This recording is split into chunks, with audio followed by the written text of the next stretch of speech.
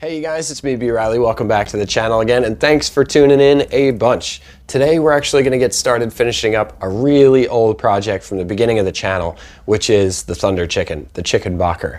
Now, this thing showed up, and it looked pretty, and that was about where it ended. The nut was insanely high, so when you were fretting at an open chord, it was pulling everything out of alignment and making notes go sharp that shouldn't. And when you were playing over the 7th fret, it was also going out of tune because there was so much relief in the neck that the bow was creating an excessive amount of space up around that 5th to 7th fret area. Now we've dropped the nut down, we've reset the neck, we've got the truss a little bit better in adjustment, and we've actually got a new-ish nickel-plated 12-string tailpiece off of a 330. This is an authentic Rick part. The tailpiece that was on there was kind of not really doing it for me. We've dressed the frets. We've taped it off and got a nice rounded edge and leveled the frets because the neck profile on this guitar is actually really nice. For a 12-string, it's a comfortable player. It's not too wide, it's not too narrow. It's a really great intuitive shape. Chips it or not, I'm sorry, whoever shaped this neck, they did a great job, and it's got a wonderful profile. So having those frets dressed now means that we can really enjoy that, because it doesn't matter how good the neck shape is. If you're sitting there and you're guiding your hand up along the 12th fret and you just feel things stabbing your fingers, you're just not going to enjoy playing that guitar very much. So we got that done. We've changed the pickup out. That was actually the first thing we did, and we've kind of overshot it in some charcoal mist metallic that we got from Gracie's. It was an old can from a long time ago.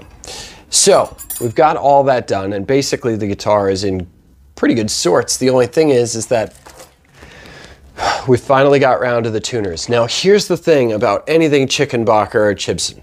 The Chibsons aren't too far off. Some of the tuners have gotten a little bit better, but the Chickenbacker tuners are just horrible. The beauty of it is that they're horrible in a very generic way. Essentially, what they're using over there is a Cluzon style tuner with a steel button. The only problem is that the ones that they're using are not actually proper tuners. They are chrome plated plastic. The button up here is plastic, the stem is some sort of steel, not very good quality.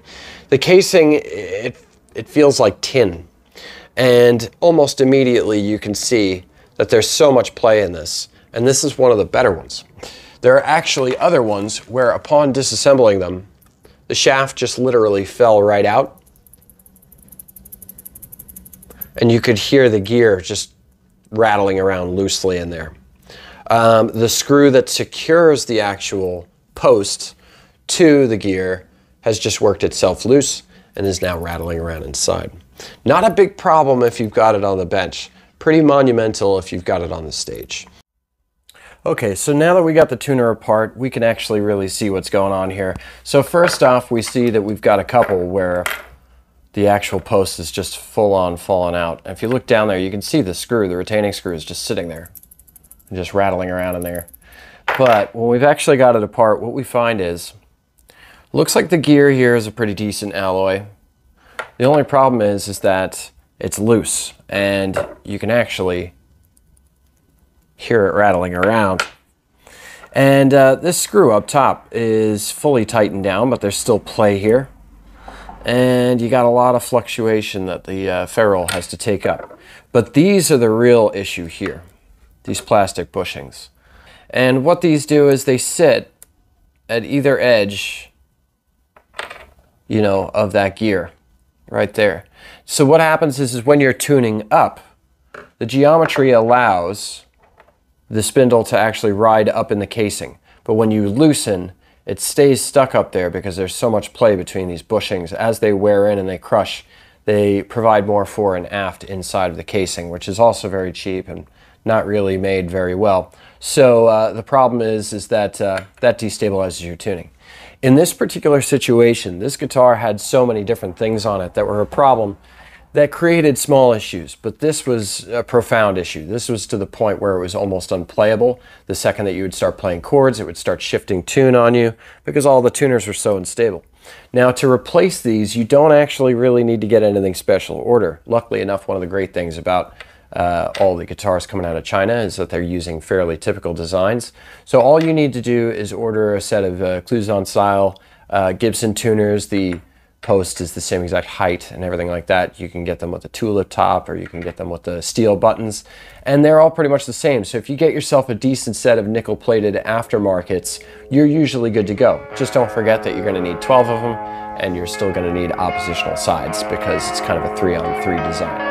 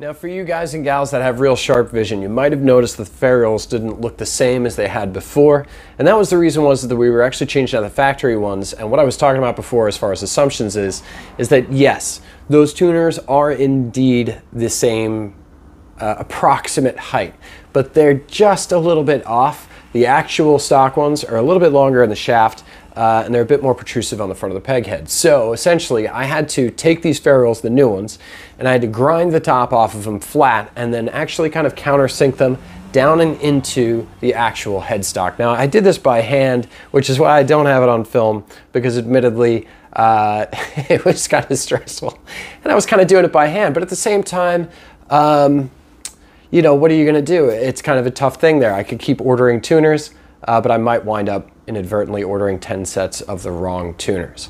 It's part of the modern world in guitars where we're dealing with commerce that is coming from international sources.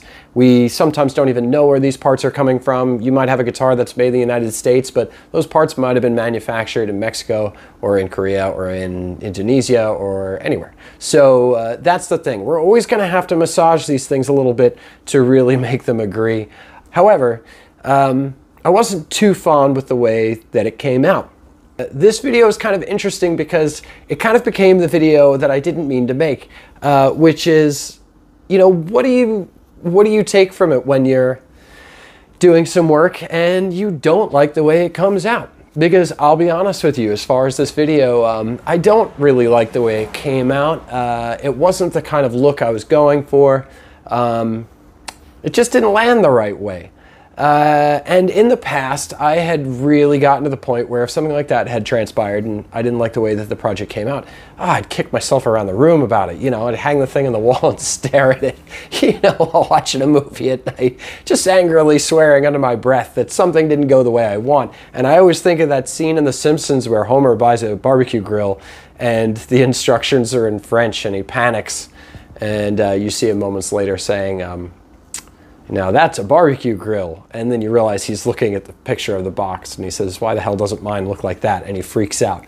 And we've all had those moments, you know, where we're working on something and it's just not going the way we want to go. But if we really look at it, for one thing, most of the time it's because we're hungry or we're tired. We should just be working at another time.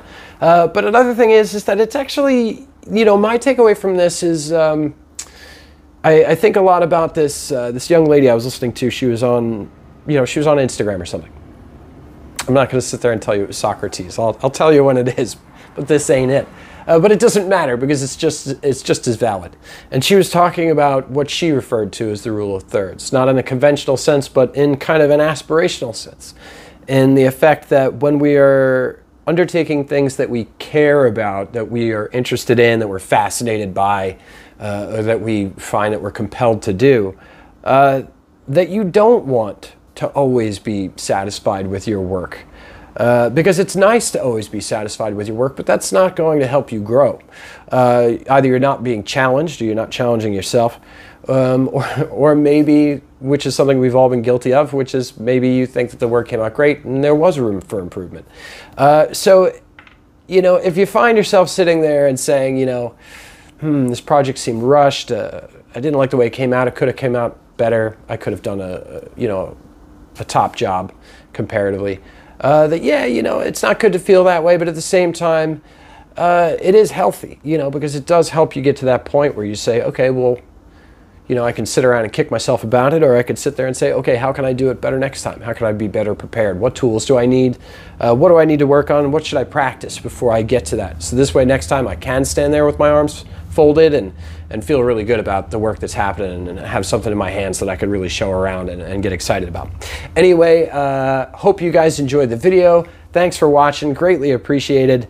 Was up north and all of a sudden the numbers in the channel started really getting crazy and stepping up, and they went into, like, you know, double what they were just days before. And that was a lot of fun, really encouraging. You guys have a wonderful afternoon. Hope you enjoyed the video.